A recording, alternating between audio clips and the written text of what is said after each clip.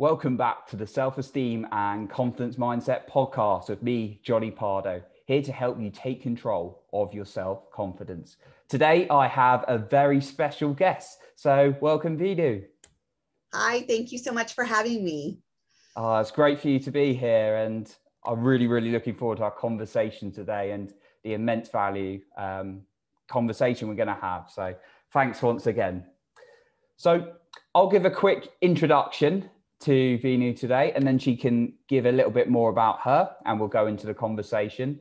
So Veenu is a family parent child coach, an author, a neuroencoding specialist, a brain trainer, and a Tony Robbins trainer, and many more things, but I'll let her go into the story a little bit more. Great woman with such value. So she focuses on creating an environment where kids are communicated to effectively, they can be safe, seen, and heard. Veenu also has had lots of challenges in her life where she's struggled with issues such as self-worth and self-doubt. And she's made a huge transformation for her life that's taken to her to so many levels and met so many people and made a huge impact on people and done many of the things I've mentioned previously. So really looking forward to what you've got to say today, Veenu. So do you want to tell us a little bit more about your story and what got you into this area? Sure. So, I think most people have self-esteem, self-image issues growing up. I think it all stems a lot from when we were children and the background we've grown up with, like the environment we've grown up in. And for me, it was no different for me. I was the first generation born in the United States. My parents had an arranged marriage in India and then came to California where my dad was already settled and had my brother and I, and then they divorced when we were little, which in our culture was just not a known thing. And so my mom raised us kids by herself, put herself through law school.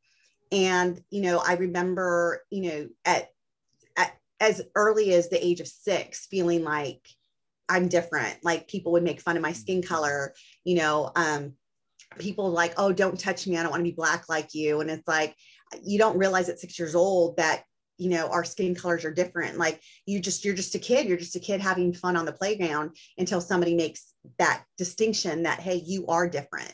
And so, I grew up feeling different from everybody. I grew up feeling isolated.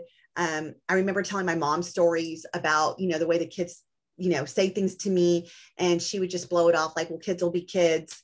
And, was it because that's what she really felt? Was that because she didn't have the answers? I don't know.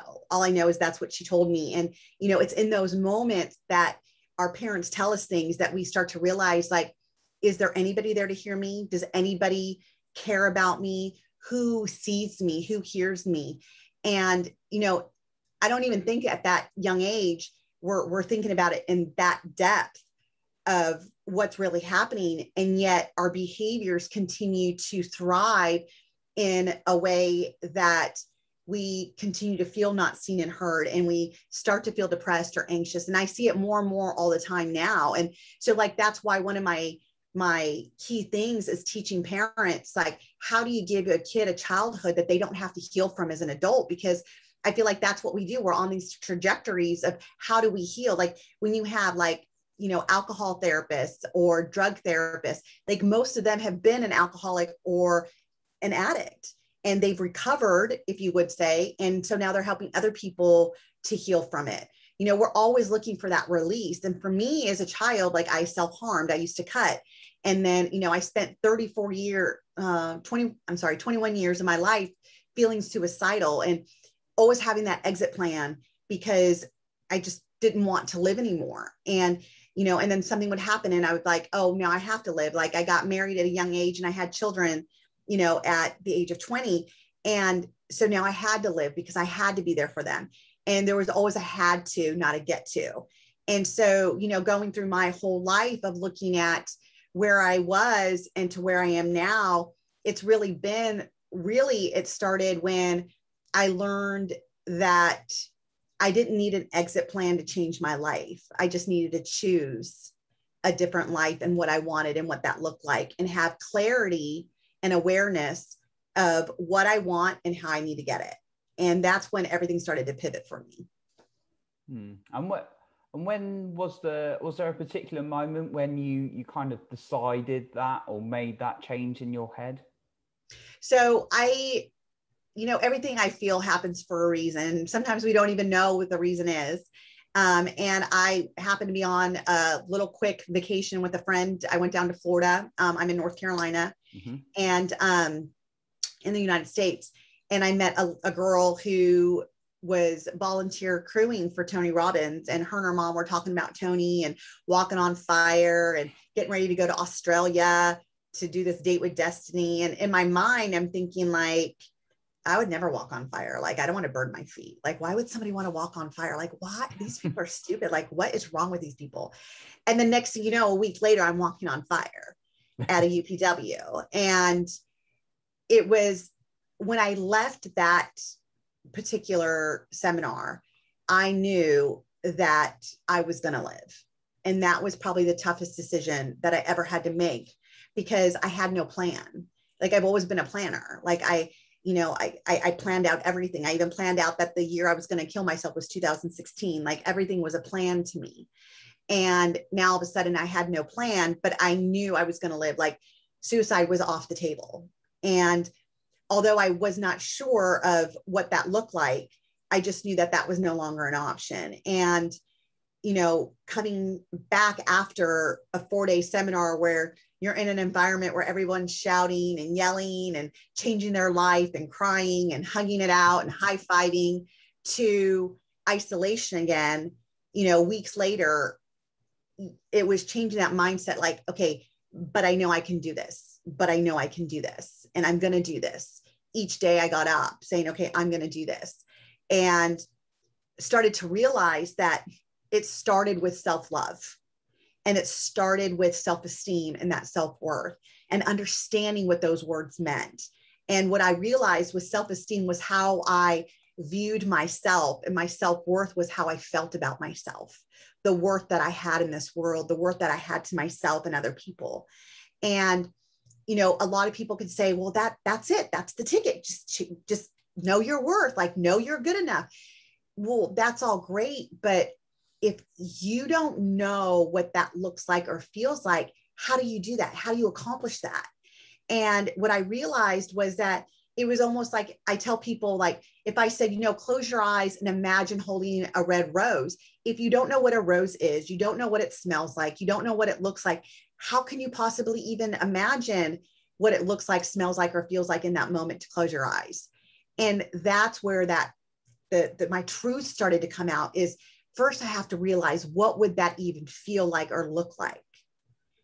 A lot of us say, oh, I don't have that worth. Well, if you don't know what worth is, how do you know if you have it or you don't? How do you know it's missing if you don't even know what it is?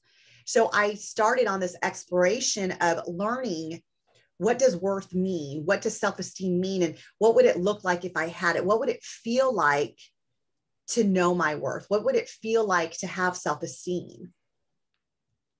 And all of a sudden I started seeing my whole life and why I came up with not feeling that way. And because of the chatter, it's, what are we using as our measurement tool?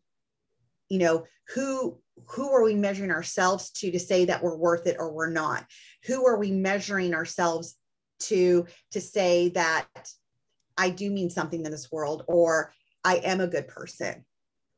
And that's really where everything started to pivot, was after that seminar, realizing that, okay, now it's up to me to figure out, what are my measurement tools? What do I want it to look like? Getting absolute clarity, and just knowing that when I changed what I saw in my life, everything I saw started to change in my life. Yeah.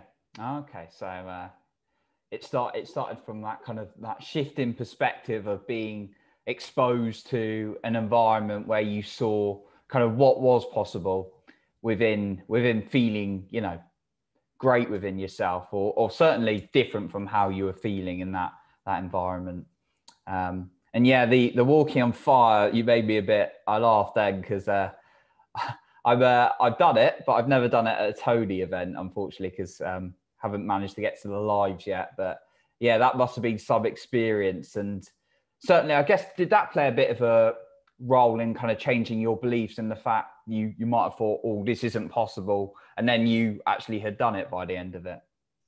Yeah, absolutely. Because it's funny because now I'm actually, before I was a trainer for Tony, I was on the fire team. And so like, I mean, at this point, I think I've done over 50 UPWs since 2007, just volunteering, attending, being a volunteer crew member, being a volunteer senior leader, now being a trainer, and, you know, going from creating the fire, like literally sweeping the parking lots for 12 hours to get it ready for the participants to walk out, to literally laying the sod, to burning the wood, to creating the kindle.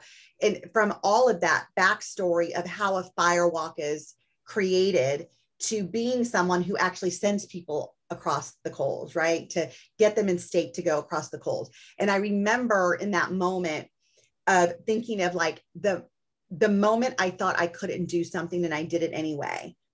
And I'm like, let's just do this. And so I remember storming across those coals.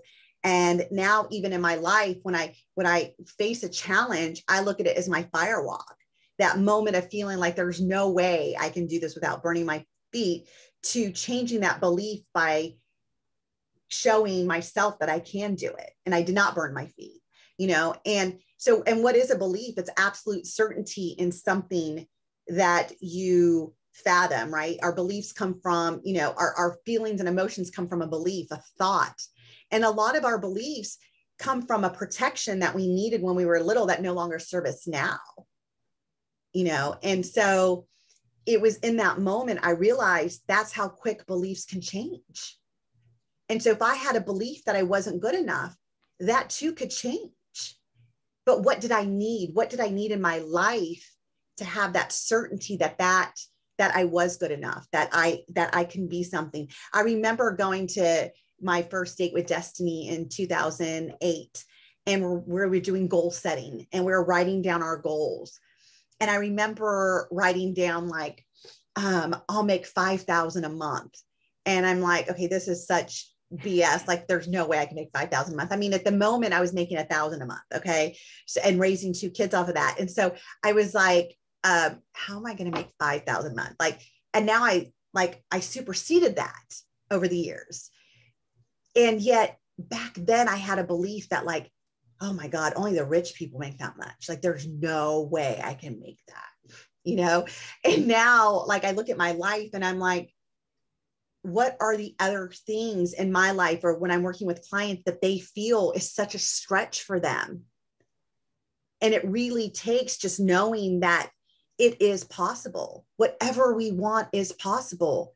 It's just, we have to change the beliefs around it. The beliefs, it's interesting. Like, I guess it's kind of, I uncovered as I went into my personal growth journey, like some beliefs you uncover a little bit. And I guess as you were going more on your journey, you kind of uncovered more and more. Did you feel like you uncovered more and more of those beliefs as you went through some of those Tony events? Absolutely. And I mean, I still uncover some of them, you know, like there's still things inside of me. Like, you know, I've been doing William Whitecloud's work where it's a lot about the intuition and being tapped into our superconscious versus our ego. And I remember going through his, like the 12 beliefs that were, you know, we have these beliefs and which 2 are the forefront one. And I remember unworthy came up and I'm like, wait a second, I've worked on this. Like, I know I'm worth it now. To realize that there was still that underlying of not feeling worth in my life, and where does it still show up? And it's a beautiful thing to continue to be hungry, to continue to grow and uncover even more areas of my life where I'm on this journey still. And, you know, it's like Tony says, you know, if you're not growing, you're dying. And for me, growth is to stay hungry and to know that, like, this is not the end all be all. Like, you know, now I'm an instructor for Joseph McClendon's neuroencoding program. If somebody would have told me that 6 months ago, like, hey, they're going to hire you, you're going to be the instructor, I would have been like, me? I'm going to be that? Like, it wasn't even on my trajectory to even think about. I was going through it like all the other students, like, wow, like this is a new program and I want to be licensed and I want to teach this. And, this is what I'm already doing. And how do I, make it in my life to go further faster? And it fell into my lap. And so where else in our life do we continue to grow and unravel other areas of our life that keep us growing in our life? Yeah, and I love what you said about growth, because, and it's like talking about the 6 human needs, like sort of Tony Robbins, like growth's one of the spiritual ones, and something is kind of in the personal growth world, and then sort of the Tony Robbins, Joseph world.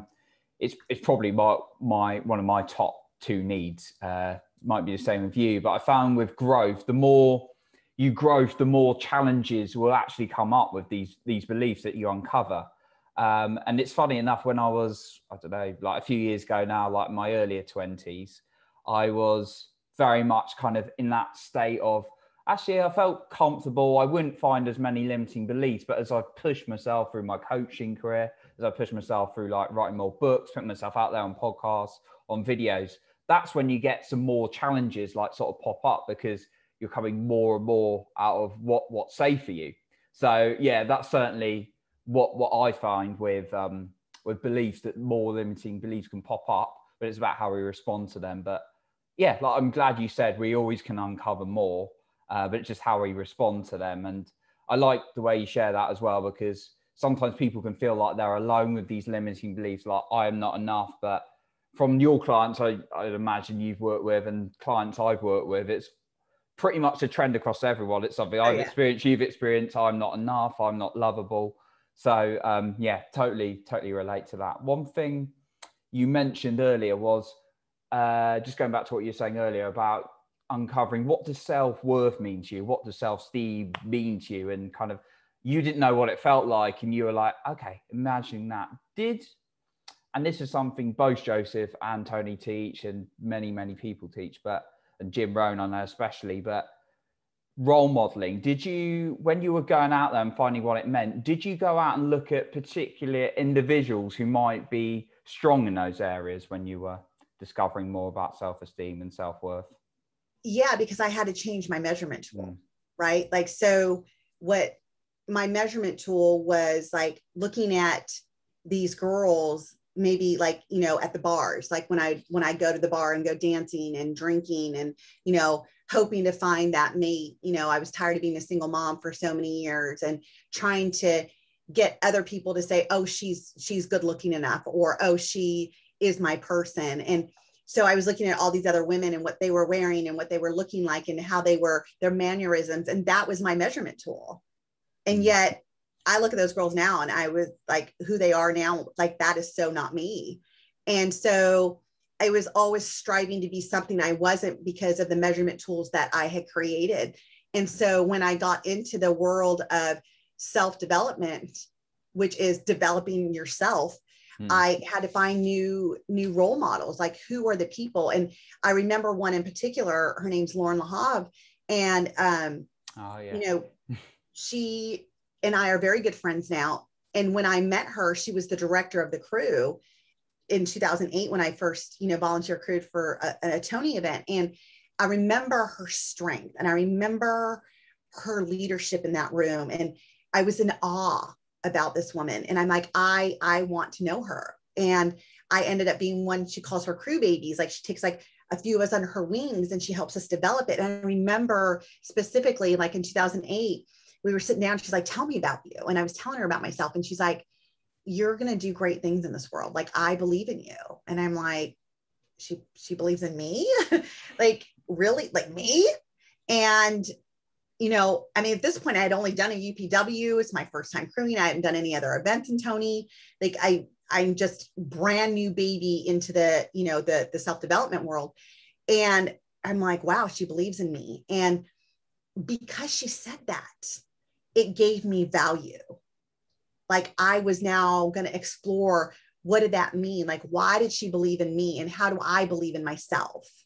And I tell people this whole story. Me and her laugh about it. Like she was that pivot for me, that somebody believed in me when I didn't even believe in myself. And I didn't even know what that mean to believe in myself. and to see my strengths and to see that I even had strengths and to honor the strengths that as a woman, you know, a single woman, an Indian woman in this world, you know, being able to carve out the life that I wanted. Like that in itself was a new belief for me. And I had no evidence of it though. You know, I mean, my mom, who was a single mom and she was Indian and she put herself through law school, and I saw her strength, but it was such a masculine thing. And I wore this masculine mask for so long, having to have control and being in charge, because that was like what I saw in my life, to saying, wow, like there's a feminine energy in me. And what would that mean to tap into that? And what would it mean to have friends that are girls and not be jealous of them? And, you know, to straighten each other's crown without even knowing that it was crooked. Like, what does this all mean? And Lauren helped me understand that. And she created this whole labella and brought me into this labella family where it's just us females enjoying each other's females company and not having this jealousy and fixing each other's crown because we didn't know they were even crooked. And I'm like, holy cow. And honestly, that was a huge pivot again in my life to see that feminine power inside of me even existed. And it was when I cultivated that is when I met my now husband. We've been together now for 10 years. And to attract that person right at the right time to, you know, love me at my worst and celebrate me at my best. I didn't even know that was possible until I knew I was possible. And it started with that role model. Love it. Love it. The role models, because I mean, for me personally, the people, even like a client I'm trying to work with, they might want to progress in a certain business or area. And like, you know, their speciality is not necessarily going to be, my speciality is in helping them find the confidence in themselves and the tools and uncovering that self-doubt. But if they're looking for an individual route in like their business or their area, I'm always a keen believer in helping them finding that role model who's killing it as much as possible, doing awesome. So I've seen, you know, I've met Lauren at well, not met her personally, but I've come across her at a couple of events. And yeah, so totally understand what you're saying. Really, really inspiring woman. Yeah, we played a fun game at Wealth Mastery, actually. I remember that one. We got to get her. We'll get her on your podcast, and we'll let your viewers understand what I'm talking about, like from the real deal. Like, you know, great woman. The other thing though to understand about our role models, right? Like at that moment, like I wanted to be Lauren, but yet as I grew, I realized I didn't want to be Lauren. I wanted to be Veenu. I just wanted to, what are the things about her that I love? And we all have things about each other that we need to, you know, let go of. Like some of her blind spots, whatever they are, like that I recognize. I'm like, okay, so that's what I don't want to be. Right. And I mean, just like, you know, I've mentored some people. And so there's lots of areas that they want, like, I want to be like Veenu. And I'm sure there's things that I do. They're like, okay, that's what part I don't want to be like Veenu, you know? I mean, and to identify that, because you have to create your own individuality as well. You know, we don't need another Lauren. You know, we need you. We need me, right? We need our own individuality. But with that said is, how do we adopt what we love about that person that makes them that dynamic, that energy, and how do we cultivate it into our own selves? Yeah, definitely. And I always like to make the point that it's being you, but seeing the qualities they've got because that you would like, because you're capable of having those qualities. So, you know, you can enhance them. I like what Joseph says about the 3 things he considers in role modeling, and I've certainly used it. In it's the physiology, the way people move their body, the beliefs they have. So what they believe about themselves, and what would you therefore like to take about that, and what do you need to start believing about yourself now? And you can change your beliefs, like you said, like that. You can start believing them now, and it's the syntax, the order they do it. And that's kind of, you know, that can be more useful for like mentoring and progressing in an area as well. But yeah, I love the way Joseph explains it as well. But it sounds like you might have taken on board some of her beliefs she had about you and yourself, and you took them into your own life. And sometimes that's what we need to ignite it, because if you can't see what I see in you, and I share that with you, and it ignites something like, wow, like this person that I look up to sees that in me. And I know that that person doesn't lie. Like, I know, like Lauren's message is stay true to yourself. Like, that is her message. What does that mean to stay true to yourself? That means for me that regardless of the chatter out there, regardless of the measurement tools that you're seeking, what is your definition of you? What does it mean to be you through your eyes and your filters? That's staying true to me. You know, if I say, you know, like I used to smoke. I smoked, gosh, for 25 years. And yet when I would go to an event, I wouldn't smoke. And then as soon as I got on my taxi on the way home, I would light up a cigarette again. It's like I didn't want them to see me, and I wasn't being true to me. Like, if anything, that was the area, the arena I can be in and be myself and not feel judged, but yet I was judging myself. And so I had to ask myself, why, when I go to a Tony event, do I not smoke? But as soon as I'm away from those people, I smoke. Like, what's my truth? Either I'm a smoker or I'm not. I got to make up my mind. And so it was at an event in New York that I let go of my cigarettes in the hotel room, and I never looked back. And it was in 2010. And I haven't smoked since. And it was creating a new identity. And that's what it meant to be true to myself. That if that's the arena I want to be in, if that's the people that don't judge me, and yet I'm judging myself, what do I need to let go of? And it was the cigarettes, and I did. So to me, that's being true to me. It's not being one way for you to see me and then being a different way. Like most people that know me in the business sense and the personal sense, they will tell you that I walk my talk and I'm very vulnerable. You know, I coach parents, I coach kids, but sometimes I lose my shit with my own kids, and I'll be open about it, because that to me is where the learning is that when you can be so real and raw that you don't have to hide to be a persona so people like you, like me, and know that when I'm teaching you is because I've experienced it. And sometimes I still do experience it with my own kids. That to me is staying true to yourself. It's not when people, like, there's so many people out there that like, oh, be authentic, like authenticity. And yet you watch their Facebook, and as soon as they get comments that call them out, they delete those comments and they only keep the good ones. And yet the whole post is about authenticity. Interesting. What's authentic about that?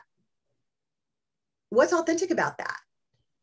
I mean, to me, authenticity is, if I'm putting it out on Facebook, that means I'm putting it out for public judgment. And you may judge it and say, wow, like, really? You did that? How about thinking about other people's feelings? And then you got other people who haven't seen that side of me. We're like, wow, like, that's amazing. Good for you. Congratulations. So I delete the ones that don't serve my own agenda, and I only keep the ones that are congratulating me. How is that authentic? And unfortunately, that's why there's that discernment of, you know, looking at Facebook. Is it a Facebook life or is it their real life? Know who your mentors are, because a lot of these mentors aren't walking the talk. So if that's who you value and that's who you follow, you become who you hang out with. I know Jim Rohn said it, Tony said it, Joseph says it, all the great speakers say that, right? You know, show me the people you hang out with, I'll show you your life. Yeah, the quality of your well, the quality of your life is in proportion to your quality of your peer group. One of the phrases goes. Yeah, always love that one. And it's reset in different ways, but that's true. Put a child, a 15-year-old who doesn't smoke, let them hang out with a bunch of smokers. I guarantee you in 3 months, that child has tried smoking, if not they're a smoker themselves. And peer pressure looks different now. Peer pressure is like, hey, do it. It's cool. Peer pressure is not asking you to do it, but we're going to continue to be us, that you feel left out of the group. So you just start doing it. No one's asking you because you conform to what you hang out with. Yeah, totally. And sometimes people say, you know, obviously there's sometimes you might be hanging out with toxic people and that's going to impact on how you feel. But sometimes, like, I've got various different friendship groups I've been blessed to make in my life. And, you know, I've kind of been pretty good with not attracting too many toxic people in the last, and if I see they're toxic, you know, I know straight away. But, you know, you have different groups who are kind of into different things. And I know my personal growth groups and people who are really like driving and got similar missions. And I know kind of the groups who may just be like old friends, we have a laugh, we hang out, but it does make a big difference. But throughout all of those, it is key, like you're saying, to have that identity that you love. And, you know, you're never going to be able to please everyone. I think there's a saying also that goes that if you want to please everyone, you know, just go in a cave and hide away, basically, because there's always going to be someone who doesn't like you. So I think that's what people fear. Like I think that's what you were sort of going towards anyway, because like people deleting people not liking them. But, you know, that's always going to happen, unfortunately. The people that delete me or unfollow me or whatever, they're not my people anyway. Like, it's okay. You know, it's people want these big platforms because it makes them feel good. Well, you can have a platform of 10,000 people where they're just following you for no reason, like they get no value add, or you can have 200 people that really hear you and see you and want to know more about you and what you teach, and they have the value add. Like, what would you rather have? I always say I'd have the 200 in a heartbeat. You know, but again, what's our measurement tool? What's our measurement tool to know that we're doing it right? You know, what does it mean to do it right? And I always look at what's the meaning? What's the meaning we give anything? You know, I have a lot of clients that they're looking at, you know, I need to be perfect. Great. What does perfect mean to you? Not what it means to me. What is perfection? How will you know you're there? What would change about you? What would you feel? What would you be doing different? What would your life look like differently if you are at that point? And I'm going to tell you, and I'm sure you get this with your clients too, the biggest challenge people have is they don't have clarity. They don't have clarity of what they really want. They know what they don't want, but they don't know what they want. And that goes back to, you know, just to come back full circle to how we started the conversation. If you don't know what self-worth feels like, how do you know you're missing it or you don't have it? Yeah. We have to have clarity of what we want and what that would feel like. You know, I just really wanted to wake up and not feel like, please just kill me now. Like, I wanted to know what that felt like.